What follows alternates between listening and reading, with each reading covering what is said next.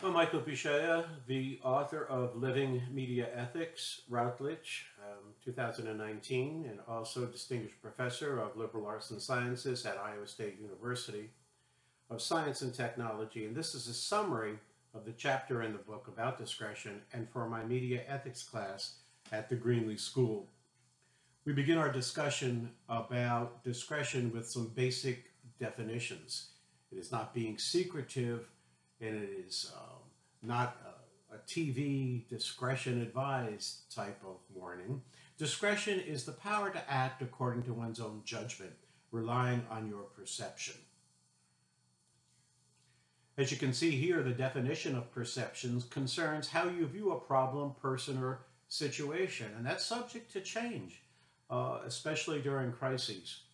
As always in my classes, we will take a look at what experts have to say about the topic, and in this case, we're going to take a look at Malcolm Gladwell's wonderful book and an animation here about it called Blink. We're going to take a look as well. We're going to explore the 5 rules of discretion. Accept your gut instinct, but reject your first reaction. We're going to use Ben Franklin when we can, who was one of our constitutional framers concerned about character education. Franklin is noted for saying, "Don't speak before thinking." This is a great quote. Thinking aloud is a habit which is responsible for most of mankind's misery. We'll also take a look at videos that reinforce lessons. In this case, how a practitioner was fired after an offensive tweet. Another tenet of discretion is to seek counsel with someone impartial. Focus on perception first, then solve the problem. Make sure you're actually seeing the problem as it is and not through a filter. And finally, the goal is to solve problems without creating greater ones.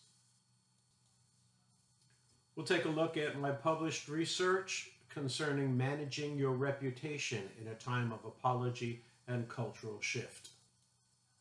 Again, as we usually do, we'll view some YouTube videos that are case studies. In this case, the science of internet trolls and what we can do about that.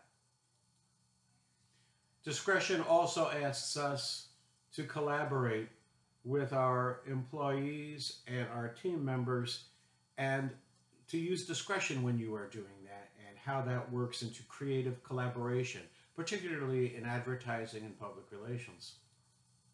We'll look at videos about empathy and how empathy is a critical component of discretion. We'll explore fairness.